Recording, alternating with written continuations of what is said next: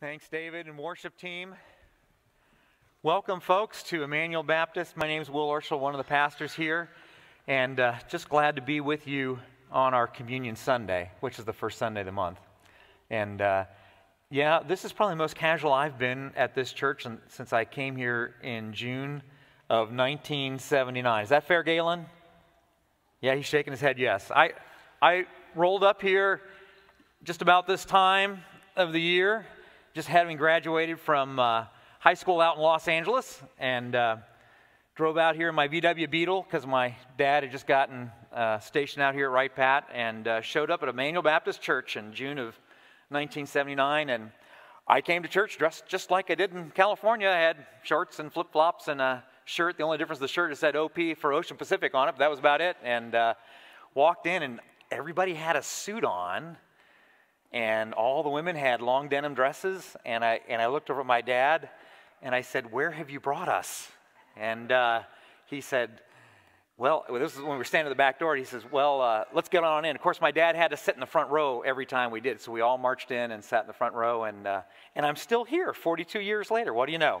And after 42 years, I'm feeling kind of comfortable to be dressed down a little bit, but let me tell you, it's the same Word of God, right? That does not change. Amen? Amen. Amen. Well, what was special about this last week? A lot of things. Got the 50th wedding. What? You were. Sonia was on vacation. That's right. Things were quiet at church. Sonia was at vacation. It was good. It's a good week. Anything else special about this week? Memorial Day. Yeah. That was this last Monday. We're kind of done with that because we're on the next thing, right? You go to Walmart, all the memorial stuff is gone. What's on the shelves now? 4th of July, Father's Day, they're ready for the next holiday, right? In America, we click through our holidays pretty quick, right? But I actually, before we get into communion today, I wanted us to reflect a little bit on Memorial Day and a little bit on its impact here in Greene County. And part of the reason we even have a Memorial Day as well. So go ahead and give me that next slide. Do you guys know that Memorial Day started off, it had a different name. It was called Decoration Day. And it was established the year after the Civil War. Remember, the Civil War crossed 5 Aprils, April 61 through April 65. And in 1866, in May of that year, families were trying to figure out, how do we remember what we just went through for those last 4 years? And the spring flowers were coming up, and so families all across the nation and villages and little towns and out in the townships and stuff didn't know what else to do but go visit the graves of all the men who died in the war. And so they just went and grabbed flowers and went out there and spent some time at the graveyards. And this wasn't just one or two families. This was entire towns went and did this. Now think about that. When's the last time you were with an entire municipality that went to a cemetery? Well, probably never. But that's what happened in 1866.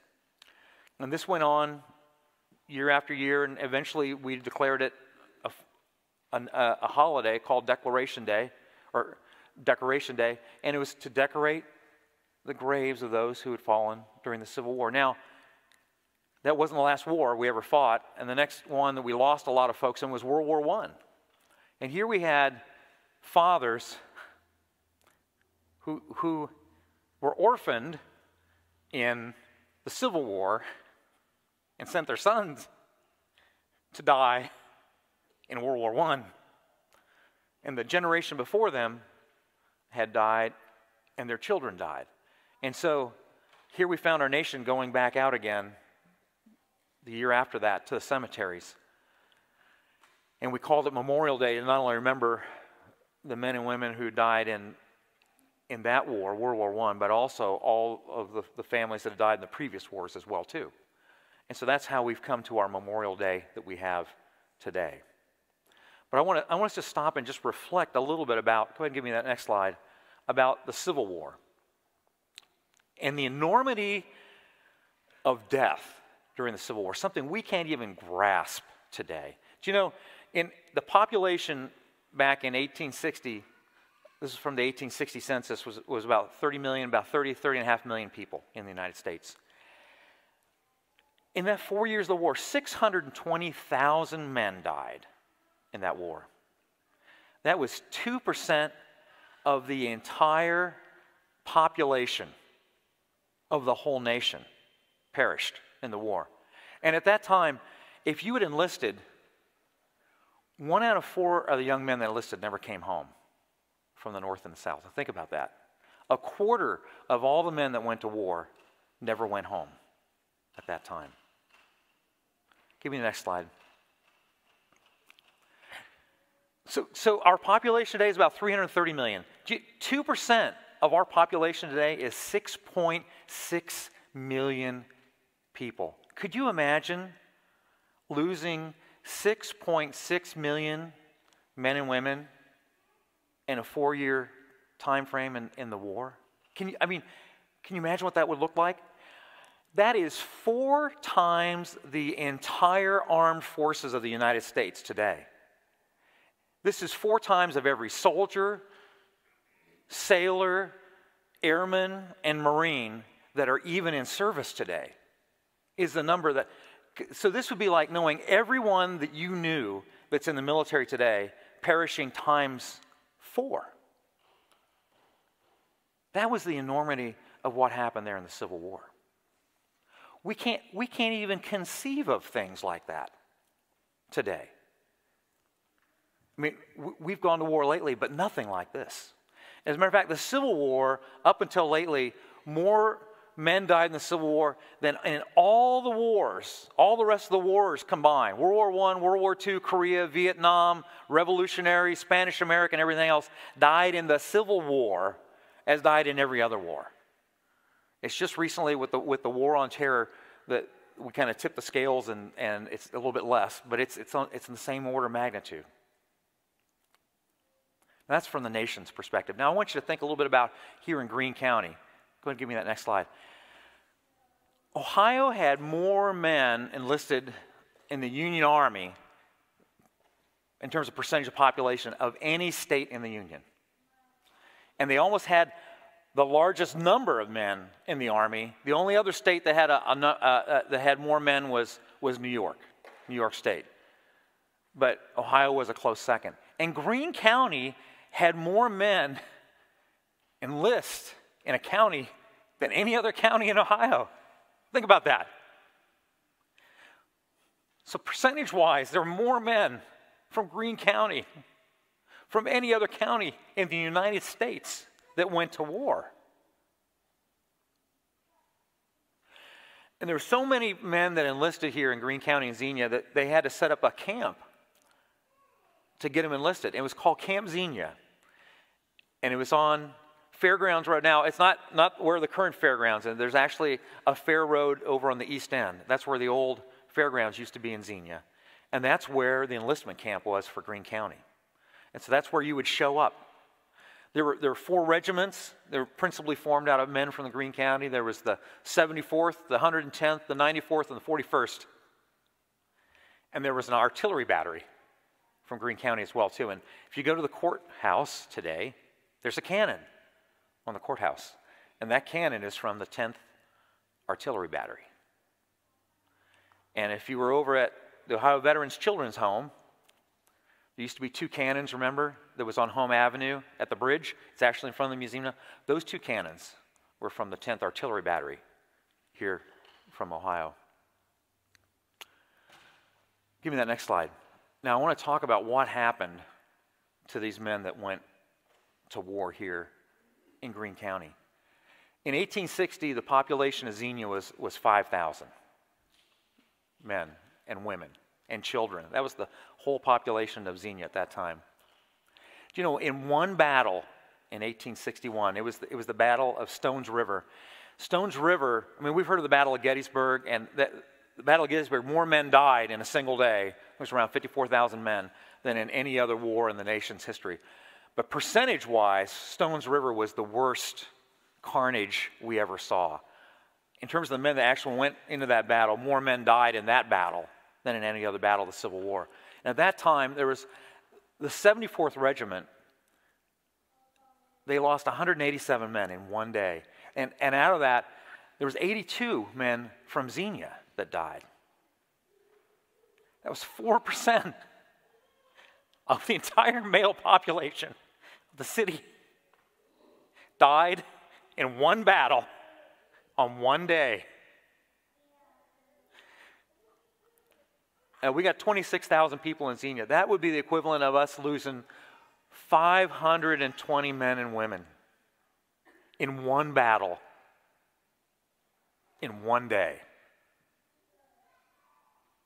Remember, this war went on day after day after day for 4 years.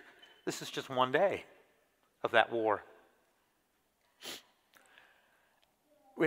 We can't even conceive of what war was like.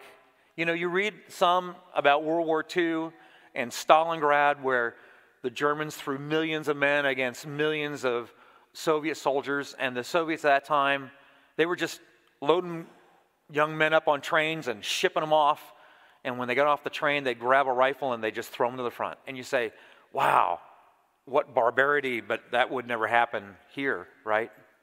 Well, yeah, it did. Give me the next slide. In 1862, the Confederate Army was marching north, and they were invading Kentucky. And in the fall of 1862, there was no army to stop them. So the call went out, and they just enlisted regiments to throw into a battle at that point. And on August 22nd, the 94th Ohio Regiment stood up in a single day. And they went into battle on August 28th. They literally formed them up in Camp Xenia. I want you to think about that. Can you imagine being in your 20s? Just maybe haven't graduated from high school, and you go off to Camp Xenia, and the next day they load you up in a train. And literally 6 days later, you're fighting a horrendous battle. You had no time for training. You barely had time to even know who your officers were. When they got them down there, they only had enough to give each guy 3 bullets, 3 cartridges. And over that fall, 300 young men out of that regiment died. Just in that 1 year, in the fall, 300 men. And a lot of those men were from Greene County, majority of them, and a lot of them were from Xenia as well. Well, as you can imagine, this went on. These are just 2 battles. Just 2 battles over this war. Go ahead, give me the next slide. So, after this war went on for 4 years and just ground men up, okay, and it finally ended, guess what was left with the families? You know, 10% of all the families in Greene County had lost a father or a son or a brother or a husband. There's a reason why the Ohio Veterans Children's Home, which was at that time called the Ohio Soldiers and Sailors Home, was formed here in Greene County, which is right across the street from us here, right? And there's a reason why folks in Xenia donated the land right across the street for an orphan's home. It's because there were so many orphans in our city. There were so many orphans per capita, more in Greene County than any other county in Ohio. And this is what it said. It says, the institution originated as a home for children of veterans of the war who had died, or for those children of veterans whose families lacked sufficient resources to care for them. And you know, there were thousands of orphans at that home from the Civil War.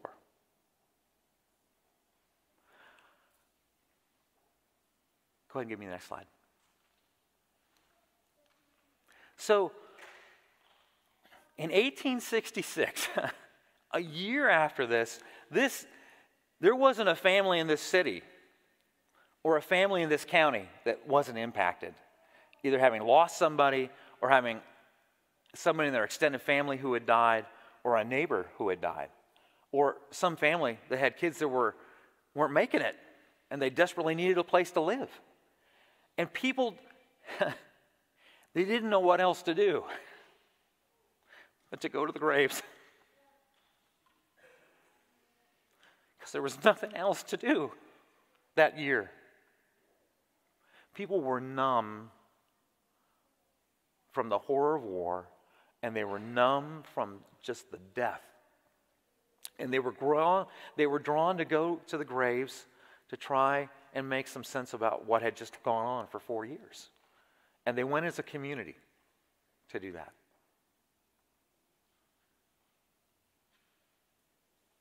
Well, that's what Decoration Day looked like in 1866. Okay? Well, what did Memorial Day look like in 2021, this last week? Go ahead and give me the next slide. Well, this is a picture of Woodland Cemetery. I don't even know how many of you have actually even been to Woodland Cemetery here in Xenia. And if you know that there's a veterans section.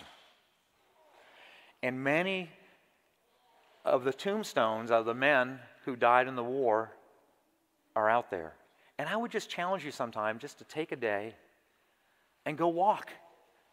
Many of the tombstones, you can't even read them anymore, right? Because it's been 160 years since then.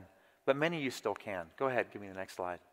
Here's a picture of just one I saw. It says John H. Forbes, born May 6th, 1842, killed in battle near Atlanta on July 22nd, 1864. How old was he? 22 years old, right? And this is just one of hundreds. Cherry Grove Cemetery out on Upper Bellbrook, 2nd Street. Maybe you don't even know that's a cemetery there. It's right next to Bridges of Hope, Nazarene Church across the street from there. That's the historically African-American cemetery. They have a Civil War veterans section in the back of the Cherry Grove. 60 men who died during the war are buried back there as well, too. Those are just a couple of spots here in Greene County where folks were going on Decoration Day to honor folks. Yeah. Go ahead and give me the next slide. But the reality is, in America, in 2021, the thing you got in the mail wasn't, hey, remember the men and women who died so that we could show up here and have the freedom to come to worship today, right? And not worry about anything. Or have the freedom to go vote, or say whatever you want to say on Facebook, right? Do that kind of stuff. No, we're not. No, what I got in the mail was 5 flyers to remind me about the Memorial Day sales, right? You don't want to miss out on stuff that you didn't know you needed, but it's on sale, so maybe I really needed it now, right? And I wasn't planning on going and buying it, but maybe, shoot, it's such a good deal, I ought to go buy it, right? That was the big thing that we were promoting over the weekend. Or maybe it was a picnic, right? Go have a picnic. It's the first, remember it was supposed to be the first good weekend of the summer, right? It's kind of chilly last week, but a lot of people had picnic plans or opened the pools up, right? Get the splash pads going, doing all that kind of stuff, right? It's the kickoff to summer. Well, wow, give me the next slide. Well, it made me think a little bit. Go ahead, click that one more time. It made me say, go back one more, sorry. What is the difference between the way we celebrated this day in 1866 and the difference of how we were celebrating it in 2021? And part of it is we just don't feel that impacted by war and death today. And it's been 160 years since all these people died. And you know what? Time makes us do what? Makes us forget. And other things that are near to us are a lot more important than that, right? You know, I worked out at the base for 34 years, and one of the vaults I worked at, we had a sign over the door. You know what it said?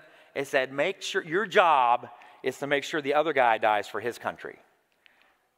And we took that to heart. And let me tell you, today, for us, war is so removed, and we're so good at it as a nation that we lose so few people that we don't think about that. So we have more time to think about our sales and our picnics, right? Because that's what's important to us. And that, unfortunately, I'm not disparaging anybody in this room. I'm just telling you, unfortunately, us as a nation, that's where Memorial Day has gotten. Now, there are folks that have lost folks lately, and you did find them, because I did go out on Memorial Day to the 2 cemeteries here in town, and there were people that were there, but nothing like the whole city going out, right? Time tends to make us forget sacrifices. It just does. And if you don't focus on it, you will forget those sacrifices. And it'll just be ancient history. And pretty soon, it's so ancient history, we don't even study it anymore. We don't know anything about it. Well, that brings us to this Sunday in June of 2021. Go ahead and give me that next slide. And part of the reason we're here today is to remember another sacrifice. Remember that? Go ahead and give me the next one there. I want to share some verses with you. For I received from the Lord what also I passed on to you, that the Lord Jesus, on the night he was betrayed, took bread, and when he had given thanks, he broke it, and he said, "This is my body. It's going to be broken for you, which is for you." And he says, do this in what? In remembrance. Do you know why he said, I want you to remember? Because it's going to be easy for us to forget. Right? Go ahead. Give me the next slide. And in the same way, he took the cup of wine after supper, saying, "This is the cup of the new covenant between God and his people, an agreement confirmed with my blood. Do this," what?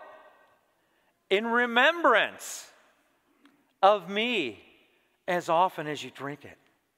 Yeah. Why do we need to do this? Some churches have communion every Sunday. Ours does it once a month. When I grew up, I was in a church that we did it once a year.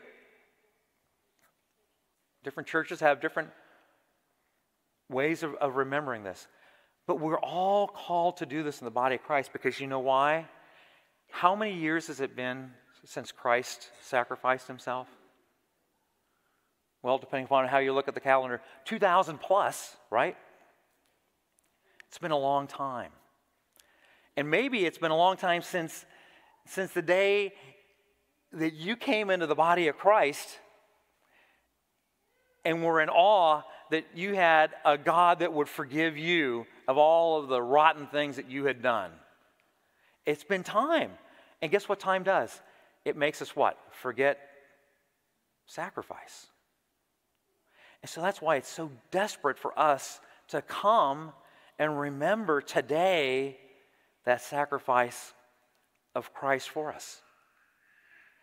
And part of it is there's some stuff we need to be reminded about ourselves that we don't like to think about. Now, it's easy to get on Facebook and find out problems with somebody else, right? And put it out there. Or Snapchat or whatever else you want to use on social media, right? Nobody likes bringing up their own issues, right? But you know what God does? He reminds us of where we were. Give me that next slide here. He says, don't forget, right? Remember. Don't forget that you used to be outsiders in those days, and you lived in this world without God and without hope. Do you know what without hope means? Without hope means it doesn't matter what you do, nothing is going to change. There is no hope And what's the hope he's talking about here? He says, there's no hope of being restored to God. He says, don't you forget that's who you used to be, right? And that's for us old folks like me and Galen, and that's for you young folks as well too. Everybody in this room was without hope and without God. Go ahead and give me that next slide. And thank goodness for the best two words in the whole Bible, which says, but God, right? But God. Because if God was just, that's where we would stay, is without hope. And we would get exactly what we had earned. Because what? The wages of sin is what? Death. And every one of us was working hard at being idiots and doing foolish things, right? You know, I was down with a group from Bridges of Hope. We were cleaning up down at the courthouse yesterday, and there's a big marble thing down there. And guess what's written on it? The Ten Commandments, yeah. But you know what? The Ten Commandments never saved anybody because we all broke them all, right? Ten Commandments is just a mirror to let us take a look at ourselves and see how ugly we were and are and how hopeless we are. That's all it is. Yeah. But listen to this. He says, but now God has shown us a way to be made right with him without keeping the requirements of the law, without keeping those Ten Commandments, because we're all liars, right? We're all disrespectful of our parents. We all envied what other people had. We're all murderers. Oh, no, I'm not a murderer. What do you mean? Oh, no. Remember what Jesus said. He says, you've heard it said, don't kill. But he says, but if you're angry with your brother in your heart, it's the same thing. Well, I'm there. I'm a murderer, right? If I go down all of those, I've blown them all. And so have you, right? Thank God he's given us a way to be right with him without keeping those things, because we couldn't do that. We are made right with God by placing our faith in Jesus Christ, by remembering what? That he took our sins and died on the worst way that the Roman Empire, that had been around for 200 years, one of the most evil things mankind could come up with, and they had perfected the worst way that they knew how to kill somebody. And they were good at it, because they killed a lot of people. And that's how Jesus got to die, right? Being crucified. Because they couldn't figure out any worse way to kill him. That was the worst way they could think of. For God presented Jesus as a what? As a sacrifice for sin. People are made right with God when they believe that Jesus sacrificed his life, shedding his blood. There's only two kinds of people in this room. There are those that said, God, I desperately need to get restored with you, and I can't do it on my own, and you provided a way, and I'm gonna humble myself and take that because I got nothing, right? That's one kind of people in this room. And the only other kind of people in this room are the ones who know about this, because we just talked about it, and you probably heard about it, but you haven't chosen to accept it yet. That's all there is in this room, right? There's nobody else. Go ahead and give me the next slide. He says, and this is what it cost Christ to bring us to him. He says, who being in the very nature God, remember? He'd been with the Father and the Holy Spirit from eternity past in a perfect relationship of love and joy and peace and fellowship. And he stepped away from that to be viewed as sin, as something ugly and condemned. He did not consider equality with God something to be used to his own advantage. He says, no, rather he made himself nothing. Nothing. By taking the very nature of a servant, being made in human likeness, and being found in the appearance of as a man, and he humbled himself by becoming obedient to death, even death on a cross, right? And he did all that so that because he was looking forward to the joy of having us, the ones who were ugly and rancid and running away from him as hard as we could, without nothing of value, and having us restored to him. And not only that, he wanted us to participate in that fellowship with the Father and the Holy Spirit that he'd participated with from eternity past. He said, I want you to come and be part of this and enjoy an amazing relationship, not only today, but for all of eternity. Remember, he says, I don't call you what? Servants, I call you my what? My friends. He says, I declared you to be holy in my sight, forgave us of all of our sins, gave us the Holy Spirit to be resident with us, gave us spiritual gifts, gave us the body of Christ, right? He says in Hebrews, we can boldly come into his presence at any minute of any day, never rejected. And he says, and I will understand everything that goes on because I suffered it as well. And so if you've been abandoned by family or friends, or you've been faced discouragements and people that walked away from you and things that aren't happening, well, he says, I've been there because I walked that so I could understand you. So when you come to me, you know you have a God that understands where you're at, but also you have a God who is all-powerful as well and can walk with you. And he's the good shepherd that walks with us when the valleys are green and lush, and he's the good shepherd that walks with us when we walk through the valley of shadow and fear and death. He says, I will walk with you every step of that way. You will never be alone. Give me the next slide. He says that at that time you were separate from Christ, excluded from citizenship in Israel, and foreigners to the covenant of the promise, without hope and without God in the world. But now in Jesus Christ you are once who were far away have been brought near by the blood of Christ. And that is what Christ is calling us to remember today as we take communion.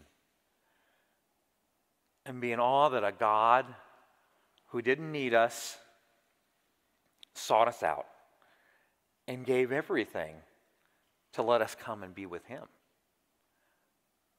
But you know what? We got issues with money, and we got issues with health, and we got issues with relationships, and we ain't got enough time, and we got so much entertainment we don't know how to do with it, and it crowds out remembering this stuff, right? And he says, no, take some time and remember this. Yeah. Go on the next slide. There was a theologian by the name of Dietrich Bonhoeffer that was with the church in Germany. And I don't know if you know much about what happened in the church of Germany when Hitler came in, but Hitler said, I like the church. This sounds like a really good tool for us to use to get people into nationalist socialism. So they replaced in the churches communion, and they took the scriptures out, and they replaced it with Mein Kampf, and they used it as basically a time to worship Nazism and Hitler. And there were a lot of churches and pastors that said, this is terrible, but they didn't know what to do. Well, a few guys in Germany stood up and said, this is wrong. And Dietrich Bonhoeffer was one of those guys. And the Nazis weren't playing, because if you stood up against them, they either killed you or they sent you off a camp. And you know what Dietrich Bonhoeffer said? He said, that's okay. Because he remembered the sacrifice of his God for him. And he was more in awe of the King of Heaven's armies than he was of all the things that Hitler had and all the power and control that Hitler had in his country. He was more in awe because he remembered that. And this is what he wrote from prison. He said, cheap grace is the preaching of forgiveness without repentance, baptism without church discipline, communion without confession. And you know what? There are a lot of us who maybe need to confess some today before we take communion. Absolution without personal confession. Cheap grace is grace without discipleship, grace without the cross, grace without Jesus Christ living and incarnate. we need to make sure that today, and I don't know what was going on with you this week as you walked in the worship service today, but take some time before you take communion today and remember the sacrifice of our God for us. And if you know him already, take some time to be in awe of that and look back on your week and ask the Holy Spirit, maybe some things that have been going on have grieved the Holy Spirit. And remember what 1 John 1 says. It says, if we confess our sins, he's what? He's faithful and just to forgive us our sins and cleanse us of all unrighteousness. Maybe you need to do that before you take communion today.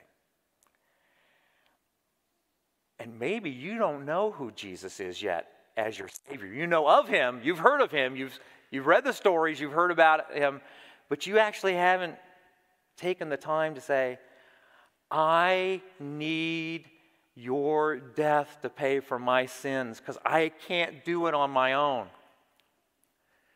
And if that's who you are, you shouldn't be taking communion today because you have nothing to remember yet, right? But maybe you need to ask God to do that this morning before communion. And then you can take communion and you can remember right then what God has done for you. That's what communion is about for us today. Greg, you want to come up and share with us? America has made Memorial Day a cheap holiday. Because for the most of us, we don't remember what it was all about. Don't let communion this morning be a cheap time for you, because it was costly for God. It was horrendous for God. Go ahead, Greg.